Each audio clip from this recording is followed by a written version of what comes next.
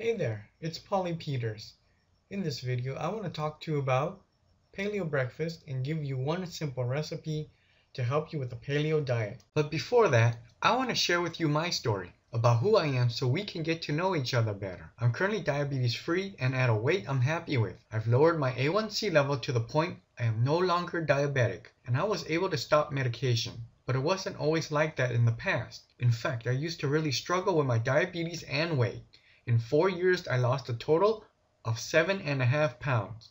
Doing vegan, Weight Watchers, gluten-free, you name it, I most likely did it. My diabetes was so bad, my doctor kept telling me that I'd get vision loss, nerve damage, and kidney disease if I didn't change. But then I discovered the paleo diet. I wish I learned about it before I got sick and gained a lot of weight. It wasn't until a colleague at work told me that his neighbor had success with it that I started. I decided to give it a shot as I had nothing to lose. I finally discovered how to control my diabetes, lose the excess weight, and keep it off. After I used the simple recipes in the paleo diet, I was able to go from a depressed, overweight diabetic to a normal, diabetes-free, enjoyable life. I'm now able to go to the gym 3 to 4 days a week with incredible stamina.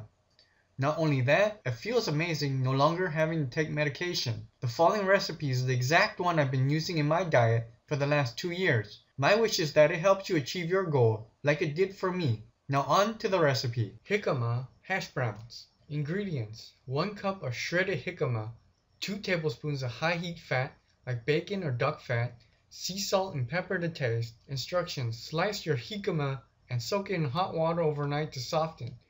In the morning, remove the skins and shred the jicama in a food processor. Use the pulse function. You don't want to pulverize it. Dry the shredded jicama, either using a colander or dehydrator, and heat your fat in a pan over medium heat. Form patties and pan fry. After about 10 minutes, flip them and cook for another 5. When they're golden brown and crispy, they're ready. Salt and pepper to taste. And that's the recipe of the day. If you enjoyed this video, then like the video and subscribe to my channel. If you'd like to learn more about the paleo diet so you can experience improved sugar control and weight loss, then click the link below the video, take action, and go check it out. Again, click the link below, take action, and go check out the page there.